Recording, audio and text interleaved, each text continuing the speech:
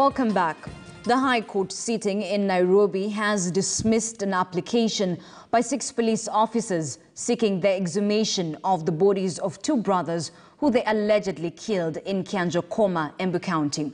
Now, the officers had wanted the bodies exhumed for another independent autopsy to be conducted. Moige William with that story.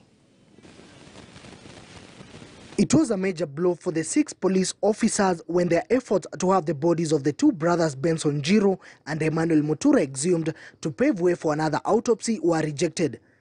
High Court Judge Justice Weldon Korir dismissed the application, saying they were not merited.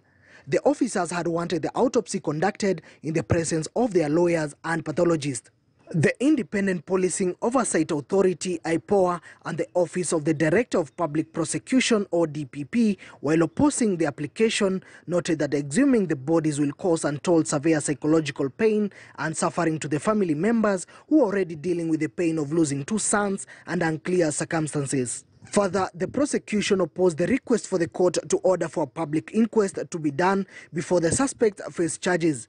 According to the DPP, the application by the officers lacked basis. Earlier, the 6 police officers failed to take plea before Justice Daniel Ogemba after their lawyers withdrew from the matter on grounds that they had not received any further instructions from their clients.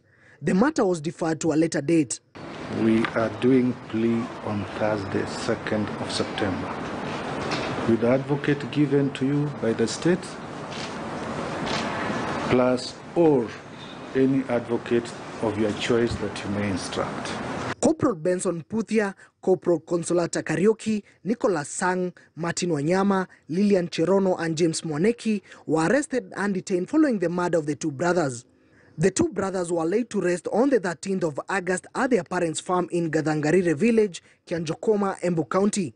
Their bodies were found at the Embu Teaching and Referral Hospital 2 days after being arrested by police officers for allegedly flouting curfew regulations. Moige William, KTN News.